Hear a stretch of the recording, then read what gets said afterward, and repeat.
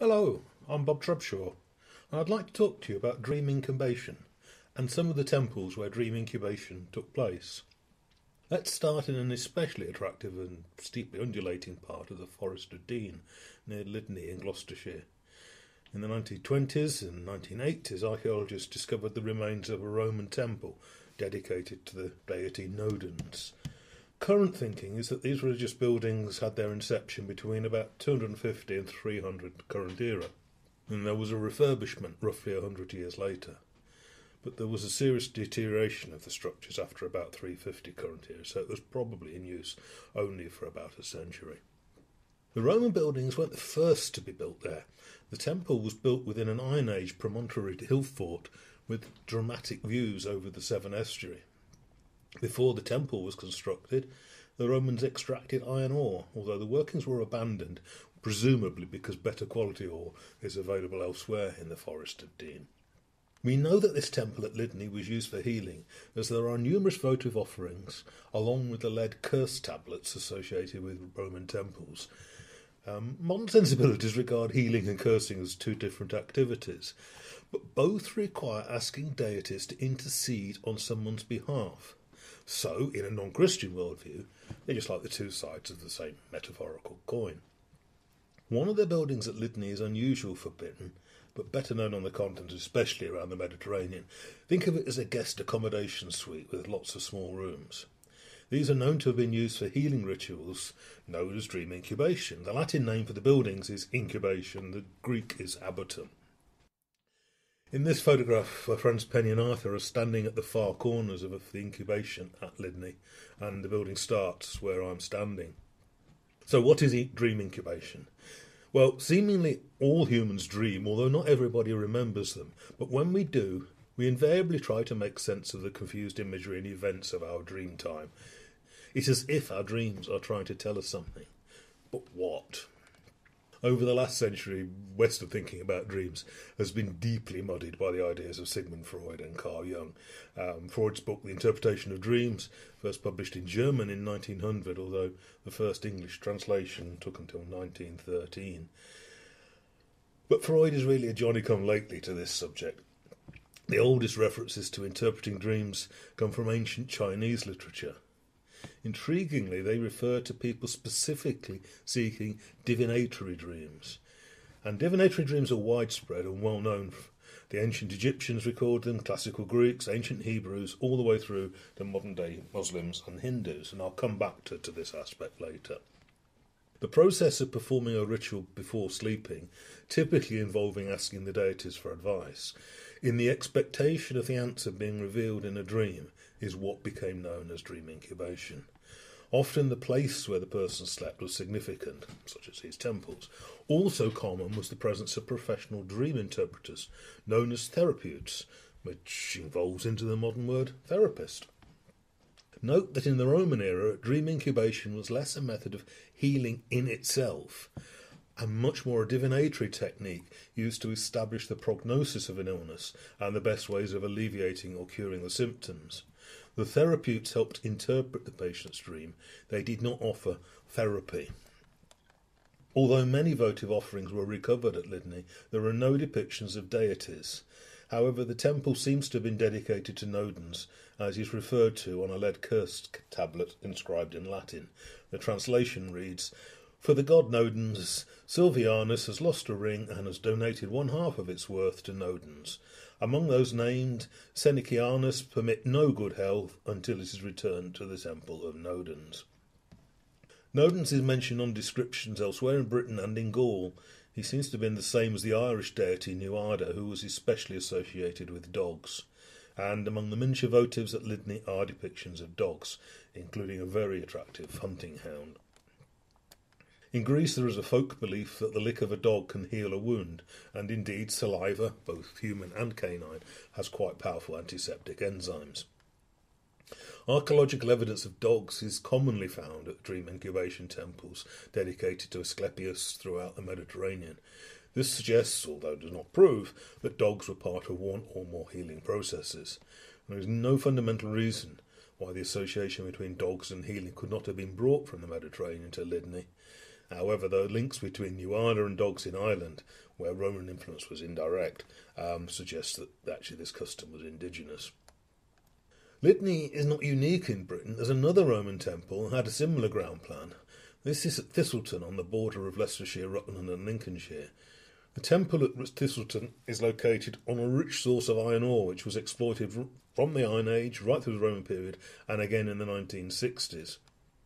Iron Age pottery and coins indicate that the site was important before the Roman conquest, with ironworking always the predominant activity, although there is also evidence of religious activities. The first temple building was wooden and erected in the 1st century current era, then replaced by a circular stone structure. In the late 3rd century, and the same sort of time that the Lydney temple was built, this circular shrine was demolished and a large basilican temple built, extending 60 feet by nearly 45 feet. Basilican temples are rare in Western Roman provinces and almost always associated with urban settlements. This rural example is one of the few exceptions, as is the temple at Lydney. The basilican temple at Thistleton contained a votive deposit with a small inscribed silver plaque, dedicated by Mokoch Soma to the god Veterus. Veterus is otherwise associated with military settlements, such as Hadrian's Wall. Outside the temple, and at right angles to it, mimicking the relationship of the buildings at Lydney, was a large hall-like structure which seems to have been an incubaton. The remains of a surprising number of small dogs were discovered in the settlement at Thistleton, although there are no canine votives of gods as at Lydney. Later on I'll discuss the surprising coincidence that both Lydney and Thistleton are located on rich iron ore deposits. There may well have been other Roman dream incubation temples in the British Isles, although I'm not aware of them. The tradition may have survived, although not in purpose-built stone buildings, so any evidence wouldn't survive. But there is an indication that similar practices were taking place in Leicestershire around 1,000 years ago. The evidence is a sculpture now located inside the tower of the hilltop church at Breedon-on-the-Hill in the west of Leicestershire.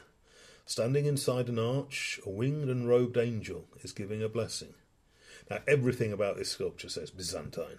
The arch, the way of depicting the robe, the hand gesture, they're all matched in mosaics and textiles which have survived in the eastern Mediterranean. The gesture of blessing is known as far away as Tibet, where I understand Buddhists refer to it today as Lassi Zunnu. The angel was carved at about year 1000. It is most likely a depiction of Archangel Gabriel. Originally there would have been a similar depiction of Archangel Michael, and the two sculptures would have been installed either side of the chancel arch. Now look closely at the plants either side of Gabriel's feet. They are poppies, gone to seed, but the seed pods are still closed. This is not any common or garden poppy, those which disperse their seeds naturally, but the cultivar Papaver somniferum, known colloquially as the opium poppy. Every plant of this variety has been grown by humans because the seeds cannot naturally propagate. The Latin botanical name means the sleep-bringing poppy, as the resin exuded from the seed heads contains the analgesic alkaloid morphine.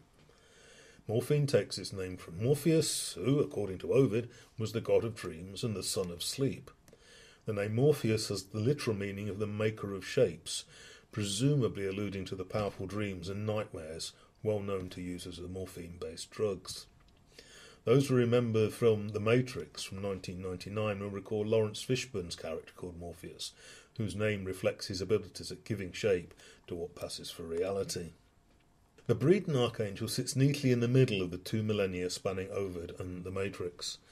At the very least he seems to be the angel of dreams, but surely this is also an angel of healing, offering a blessing to those accursed with chronic ailments. The now lost sculpture of Archangel Michael would have reassured those about to die that he would assist their soul to ascend to heaven, and the location at the top of Breedon Hill would have also provided a head start. Later he was demoted to St. Michael and became associated with dragon slaying, but that was still in the future at the time the Breedon Archangels were carved. As everything about the appearance of this sculpture suggests close contacts with the eastern Mediterranean, then presumably the practices associated with the Greek Asklepios, the dream incubation temples, were known to the religious community at Breedon. Such a direct import of ideas seems more plausible than the survival or revival of an indigenous tradition, although that can't be completely ruled out. The earliest church at Breedon is known to have been founded about 675 as a daughter community of Peterborough. This makes it among the oldest Christian sites in Leicestershire. They are commonly referred to by historians as minsters and provided pastoral care for quite a big surrounding area. The church at Breedon is now the parish church and is all that survives of a medieval monastery, otherwise demolished in the 16th century. The Anglo-Saxon and later buildings were enclosed by the substantial remains of an Iron Age hill fort on an especially prominent hill overlooking the Trent Valley. Much of the hill has now been quarried away for dolomitic limestone, removing much of the hill fort and some parts of the medieval monastery. Undoubtedly the location for this 7th century minster was chosen because of the dramatic setting. There may have been some sort of Iron Age shrine with the enclosing ditch and bank, although if there ever was, then any evidence would almost certainly have been destroyed by either the monastic buildings or 20th century quarrying. There's no evidence of any significant Roman activity, although one bead, about 16 sherds of pottery and 2 pieces of tile do suggest a small settlement, but nothing on the scale of a temple or shrine.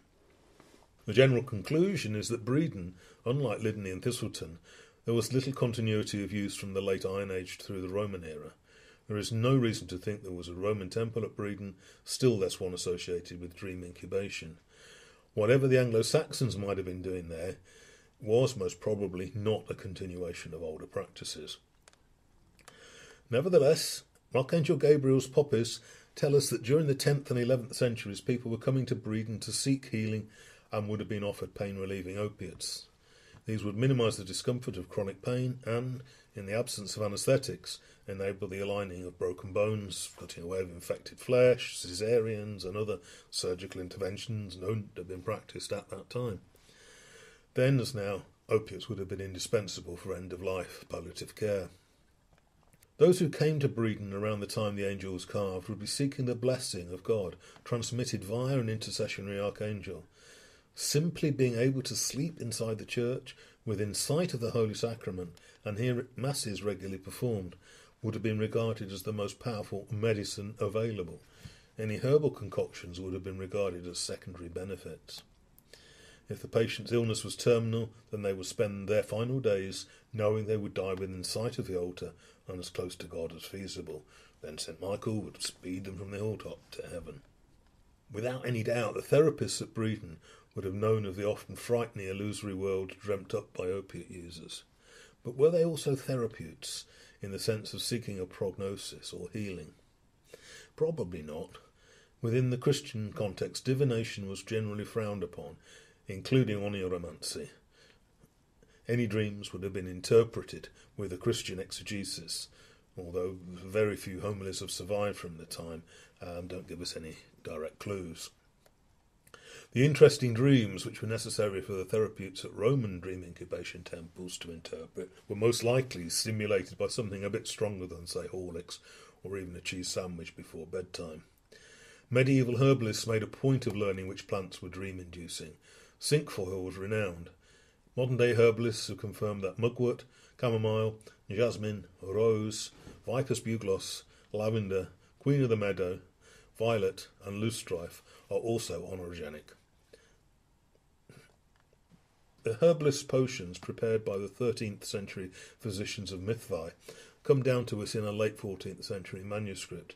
The source is derived from widely copied Latin, Greek and possibly Arabic works. The concoctions include a cure for insomnia, opium infused in milk, and an anaesthetic, opium, mandrake and hemlock, which could be reversed with vinegar.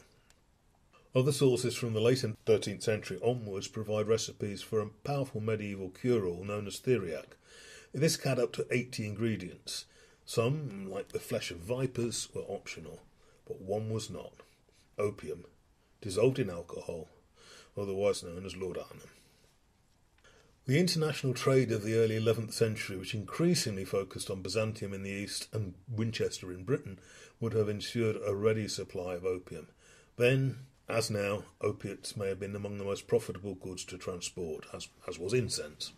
All the churches in Anglo-Saxon and later medieval times had substantial amounts of frankincense, myrrh, sandalwood, imported from the same parts of the Middle East known to be where opium poppies were then cultivated. There can be little doubt that major monastic sites, such as Breedon, would have included opium on their shopping list of medicinal requisites. The presence of opium poppies in the depiction of an angel of healing really should offer little surprise. Presumably there are few, if any, other examples, only because complete carvings of 10th and 11th century angels are actually rather rare. Though the oldest literature in every society has references to the importance of dreams. Britain is no different, as one of the gems of the Old English literature is a poem known as The Dream of the Rood, in which a narrator, later revealed to be the crucifixion cross itself, recounts a dream or vision of the death of Christ.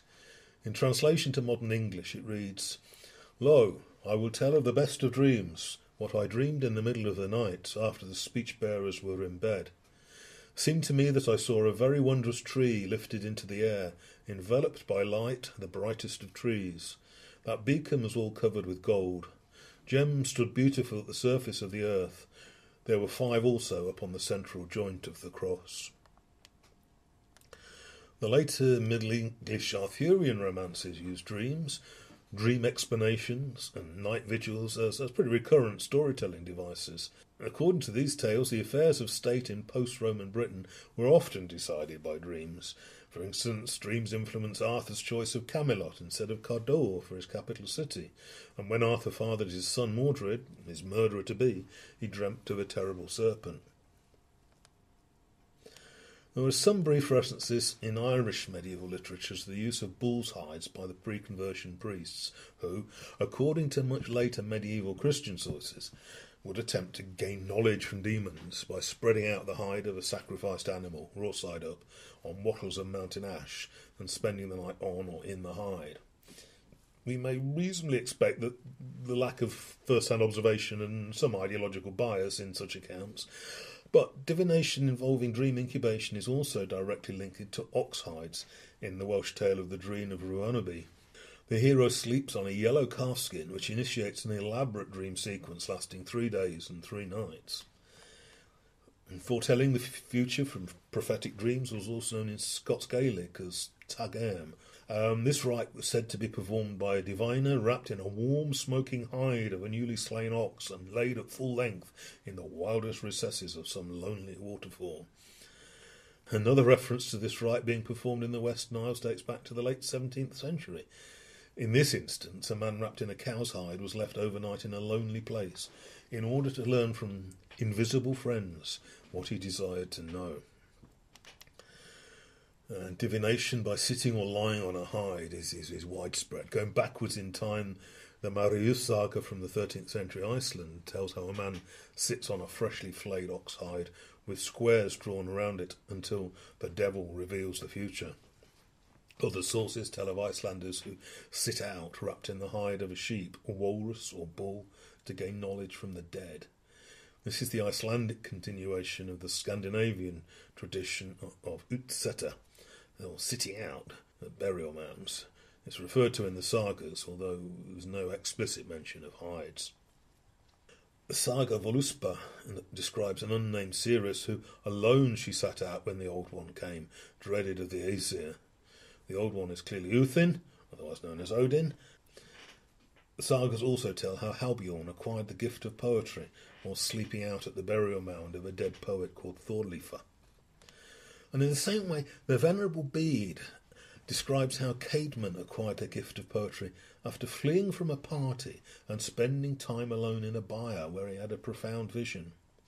Now, Bede provides an explicitly Christian interpretation, assuming that Caedmon had a vision of Christ or the Virgin Mary.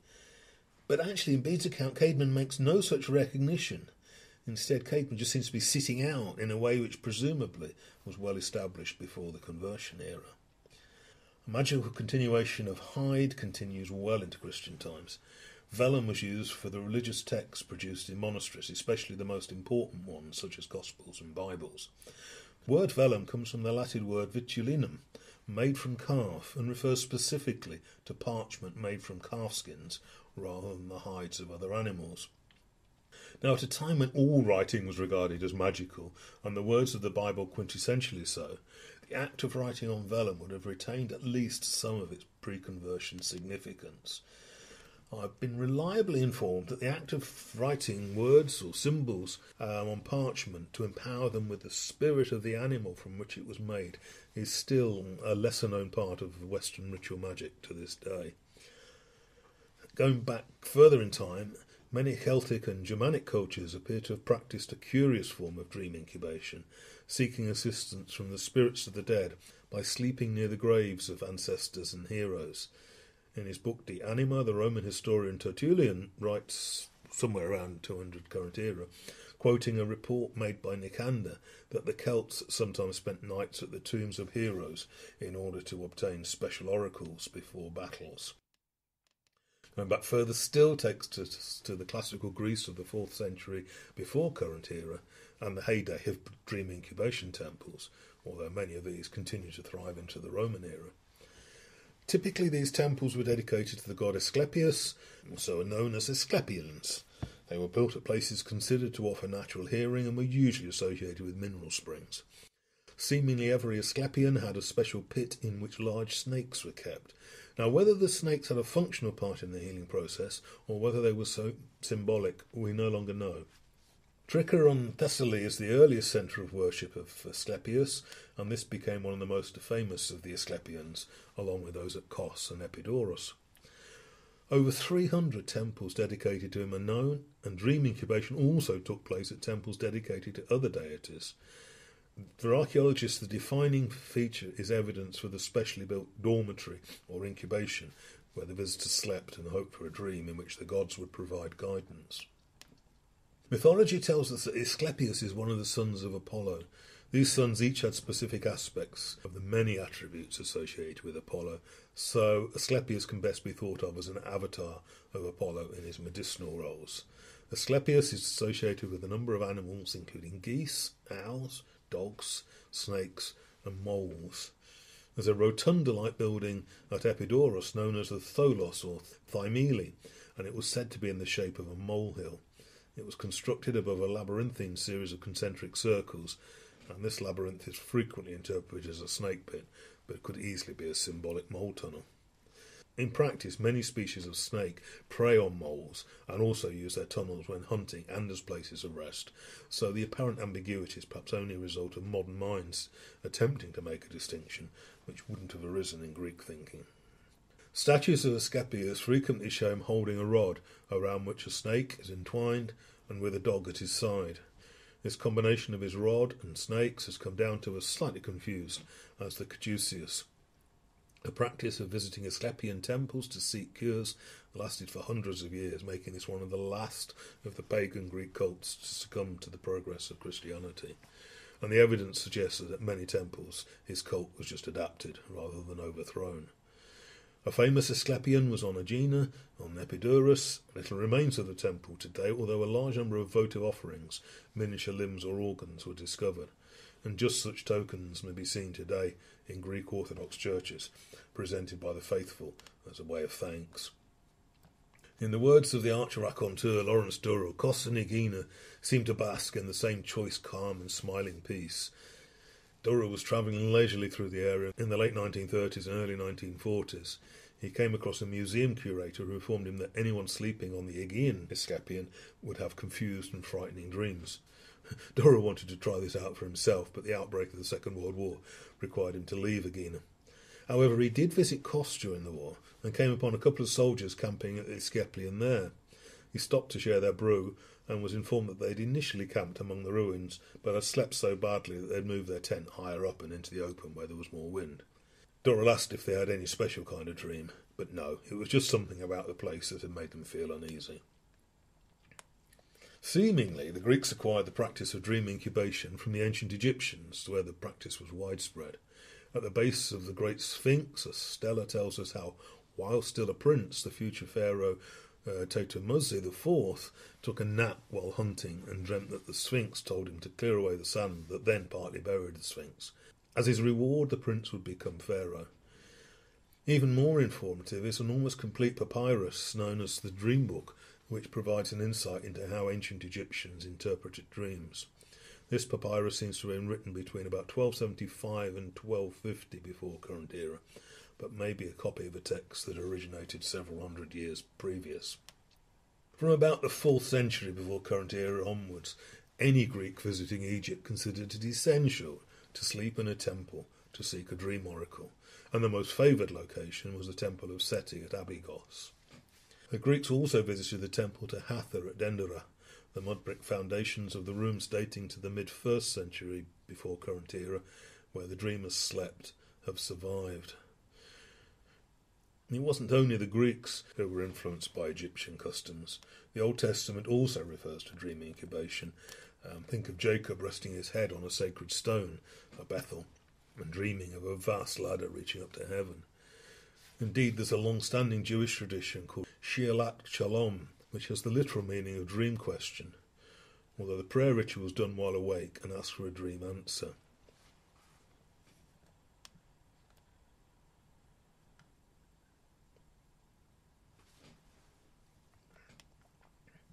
In more recent times, divinatory dreams have been part of Islamic practice. Indeed, the Quran regards the study of dreams to be the prime science since the beginning of the world. Muhammad sought visions at the cave of Hira, known to be haunted by the jinn of sleep. According to Peter Lambourne Wilson, the practice was formalised as Isikabara, which translates as seeking the good, although there's some ambiguity about this, whether this originally meant praying for a divinatory dream or merely praying for guidance. At the shrine of St. George near Cairo, both Muslim and Christian pilgrims still seek cures by sleeping in or by the shrine. And the most prolific present-day proponents of dream incubation are Hindus. Every day, over 1,000 Indian pilgrims go to the temple of Shiva at Tarakiswa, north of Kolkata, to seek dreams that will cure their illnesses. And although it's not quite the same as dream incubation, vision questing is prevalent among traditional North American religious practices. Since the 1970s, these traditions have been appropriated by many New Age teachers. As a result, popular perceptions of vision questing are often very different from the wide range of practices among traditional societies. What is fairly consistent is that each tribe used specific places for such quests. For example, until the end of the 20th century, the Chumash Indians went into the hills above Santa Barbara in California, where there are hundreds of caves used to seek visions. Some of these caves also have extraordinary rock art and carvings, which kind of attempt to record those visions. In a still unbroken tradition, the Bareback Mountain in the mineral-rich Black Hills of Dakota remains the vision quest site for Plains Indians. Now, rather interestingly, in New England, in the 1980s, two guys, James Maver and Brian Dix, compared an aerial survey of the location of native so-called praying villages in New England with maps of geomagnetism. And the correlation is rather impressive. As if to support the links with geomagnetism, a Montville prayer seat in New England, erected after 1950, is located under a high-voltage electric transmission line, as if to deliberately use the resultant changes in the electromagnetic field as part of the vision quests associated with such native sacred sites. My own interest in dream incubation was triggered when I recognised that the two Roman temples in Britain, with the type of buildings used for dream incubation, were both associated with rich iron ore deposits. The Lydney, Forest of Dean, situated on a hill that had previously quarried by the Romans for iron ore, and the Thistleton temple was revealed ahead of a 1960s open cast iron ore extraction. The richness of the iron ore in both these locations makes them geomagnetic hotspots. I do not have time in this video to discuss all the ways in which humans have been shown to respond to geomagnetism. On screen is a link to a free download PDF which does provide this detail. Just one detail to bear in mind. A few thousand years ago, the geomagnetic field was about 10 times stronger than it is now, and it's just been fading steadily ever since. Just one final thought to part with. This video was recorded at my home. I moved there in early 2021. And partly it's only 15 miles due north of Thistleton, but it sits on the same rich iron ore deposits.